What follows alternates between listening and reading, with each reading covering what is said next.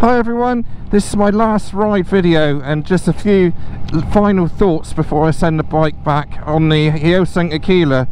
Nothing much to report, but I do want to correct a couple of things which I did say in the other review, in the main review.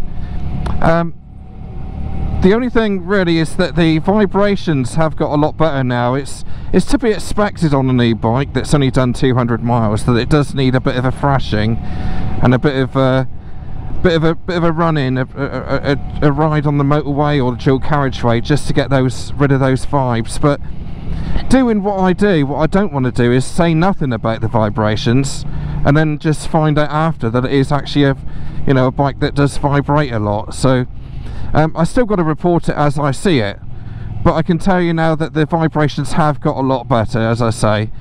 Still a bit there, but it's only done 473 miles, so as time goes on I think it will flatten out as the much like the 125 was. So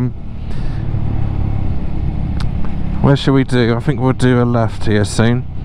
So overall, it's let's pop down here actually. Let's just park her up here for a second, like so. Yeah, so the vibrations have got a lot better.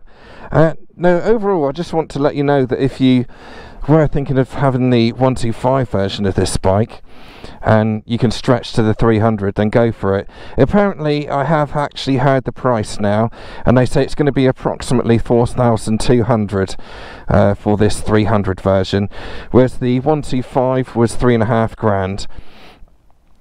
So bit of a difference there, obviously because it's a bigger bike, but it's worth it, honestly.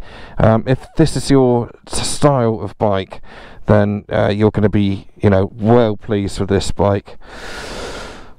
So vibrations are sorted, so I wouldn't worry about that too much. As I've said before, if it was me, I would personally I'd like to have the option of having a pillion seat as well, and but this bike is going to seat so many people, and I think I've had quite a lot of activity on the comments as well of people that are interested in this bike.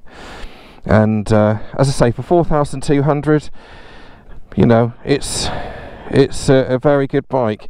It is, in the realms of the GV300, which is 4,600 or something like that. So it's not far behind that, but they are different bikes, aren't they? So it just depends what your style is and what you like more. Reliability wise, I'm not sure if you've seen the interview that I'd had with Darren yet, but I really wouldn't worry about that. The actual mechanics of the bike is very, very strong, very good. Again, with the finish, it's more than acceptable, but it's not, like, you can see this exhaust here, it's very it's quite a light coat of powder coat there, but on the actual frame itself and on the swing arm is all glossy and quite a thick paintwork there, so no issues there. And it goes well as well. It goes really well. It's pretty quick for a 300. Nicely geared as well. Nice ratios on the gears. Yeah, it's got a lot going for it. It's still a little bit twitchy.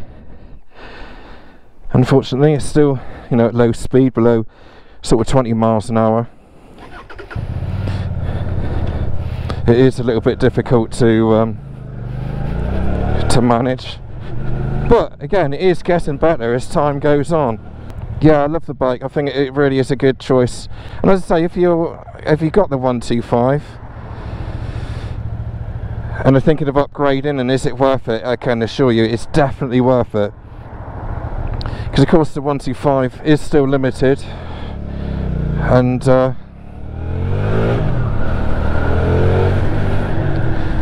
is still limited power wise. Where's that car going? Yeah, it's still limited, whereas this bike is, got all that you need really. You don't really need more than this on the road. It's, certainly in the city, it's absolutely fine, and it's quite good at cruising on the motorway as well. So yeah, I could certainly happily advise one and recommend it. It is a highly recommended bike for a 300, coming from me. And again, that is just my opinion, of course. Anyway, I think that's the end of the series of the Hyosung Aquila GV300. I hope you enjoyed the videos, and I'll be getting ready for my next bike now. Well, in fact, I've got 2 coming at once, so that should be good. Well, it should be busy. I think it's as much as it's a good thing, it's also a little bit stressful as well, because having 2 bikes this time of year is pretty hard going. But yeah, thanks for watching all these videos, and you know, as normal, if you've got any questions, give me a shout. But thank you, and yeah, I'll see you next week. Cheers.